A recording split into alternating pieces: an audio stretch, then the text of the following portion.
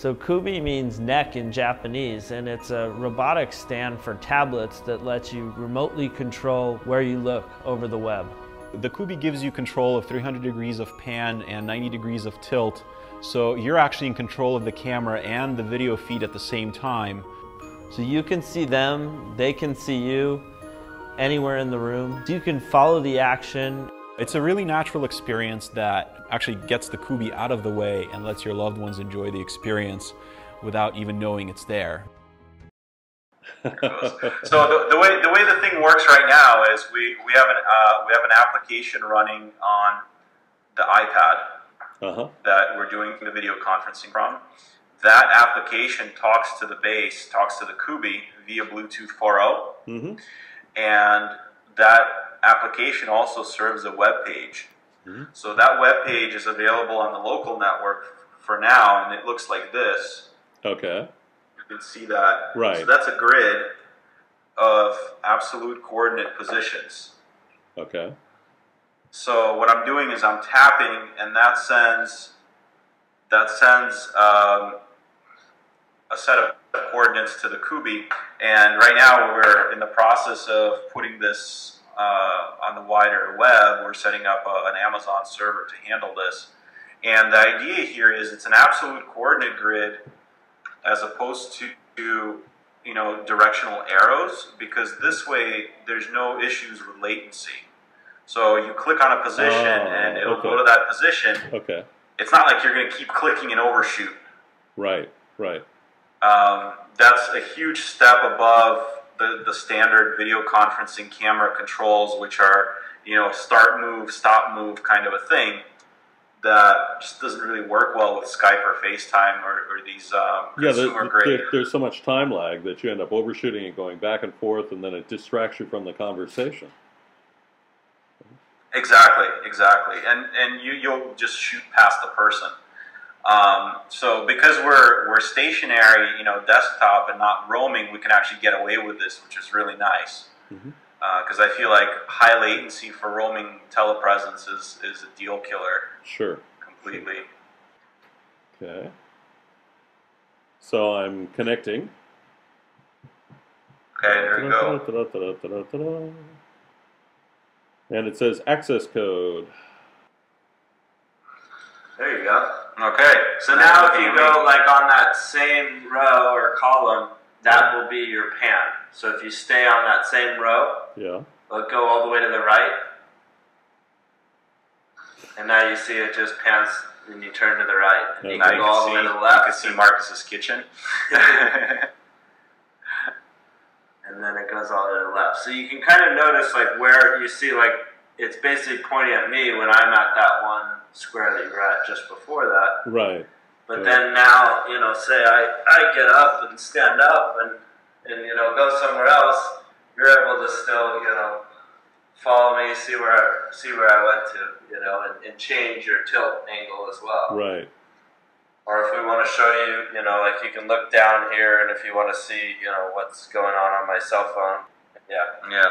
And we're going to be taking it away from this web interface when you're using a touchscreen device, because obviously that's not too natural. But, so now you could like see where we can actually be showing off, like this is actually, for example, is our interface of the actual app that's controlling it. Is we have a KUBI app, and then you can open that and then have the controls.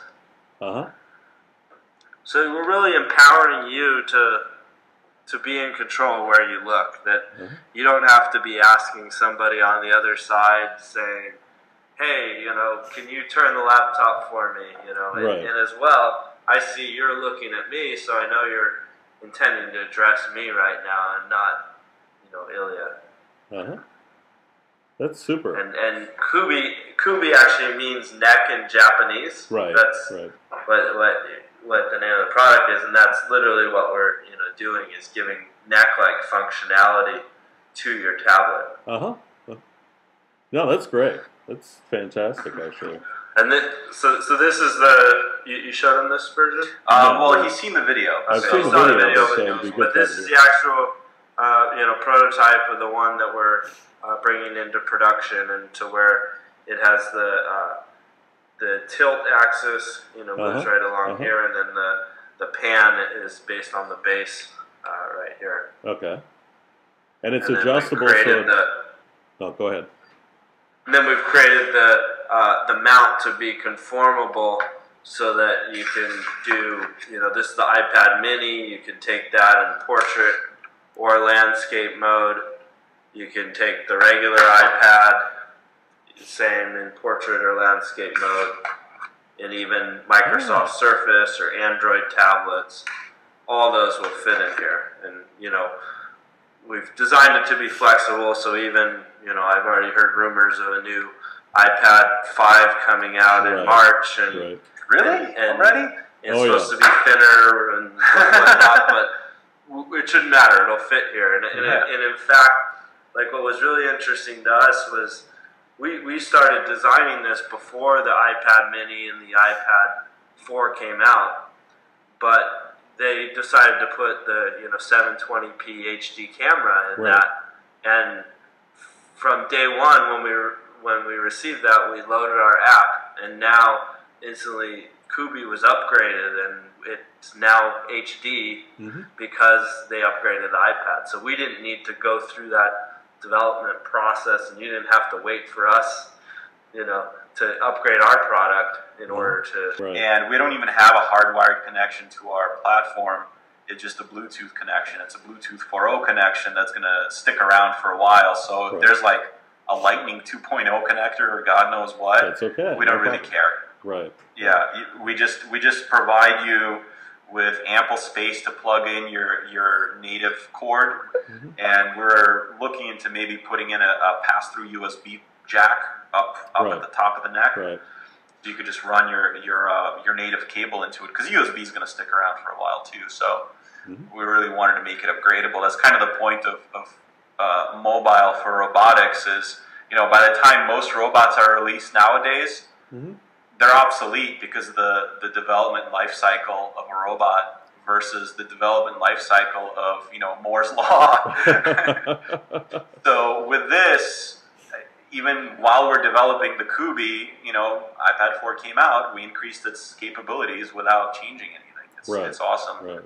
That's what was really compelling to me about getting into robotics now. And a lot of the updates can be actually done through software. So, like, for example, we've been having a number of different software developers reaching out to us who already have or are about to be launching video calling softwares that are trying to, compete with the Skypes and FaceTimes and those types of things.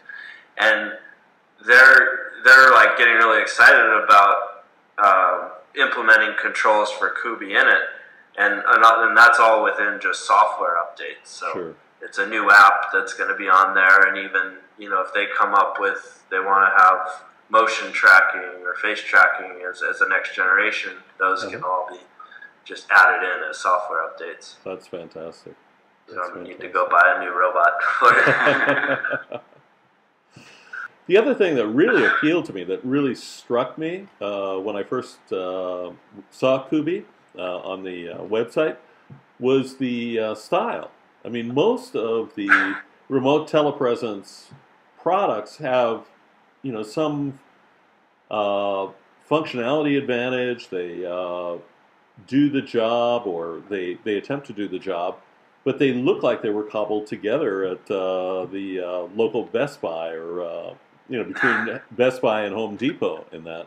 And they aren't something that you would want to have in a professional environment like a hospital or a legal office, or a lot of the areas where early adopters are going to adopt the technology, like the finance industry or something like that. And KUBI has so much style. It looks like something that would fit with, say, an iPad, which has tremendous style. So it's designed to, right? Like these arms have the same surface finish as your iPad for that exact reason. And our intent is to go into retail, mainstream retail, And when you're talking about that, you know, you want a design that hits the most demographics. So you don't want to design it for a male. You don't want to design it to appeal to a female. You just want it to be clean and follow function, but still have good form. Right. And just be very gender neutral, very clean. And that's hopefully what we have. But yeah, the intent is to go to mainstream retail where it'll look good in your living room or, you know, in the boardroom. In terms of the interface, it's really simple. You know, you've seen me go back and forth between the two of you as we're talking, and it seems very intuitive to me. Of course, I'm a power user, so you know, maybe I. No, you know what's funny? Like you probably like you already have a mental map of like where I'm sitting and where Marcus is sitting. Right. Right. And this interface seems to be pretty intuitive to just kind of start memorizing and learning your environment. I mean, I've spent a couple of hours on this, like KUBIing into parties, and you get the situational awareness of this is where I am, this is where those people are, this is where those people are, and you remember it on the grid because it's a spatial grid. You understand things in terms of absolute coordinates. So. And it's really nice that it's not like a directional pad. Like actually, a lot of the camera controls on existing video conferencing, it's just up, down, left, right. And so then, if you're like all the way, you know, down here on the left, and you want to go up there to the right, it's a lot of tapping. Right. You know, it's like tap, tap, tap, tap, tap. And that's what we initially started with that one, and we're like, no, we need something to be able to have those large motions all at one time. And so that's why we came up with this grid. What I'd really like to have is some a little bit of memory, where one of the squares, like if I was over in the previous position, I'd like that to be like a light yellow or something, so that I could go back there to that exact square very easily. Because here, you know, we're going back and forth between talking to the two of you, and I'm okay. Well, I really wanted to be up there. Could have even, we hadn't thought of it that way, but you could do it where it was colors. So it's like maybe the last 4 colors you touched, or the last 4 squares you touched, like have a little bit of a different color. So do it on a timer-based thing. But when we're working to create our integrated app, so where it's going to actually have video, video integrated with controls, what we're looking to do is you'll be able to actually like tap and hold the position, and then what it'll do is snap a photo of that and put that down at the bottom. So then now you would have at the bottom of your video screen, you have like a little snapshot of Ilya and one of me and maybe other views that you wanted to have. And then all you have to do is tap on that, and it's going to go back to that position. Okay.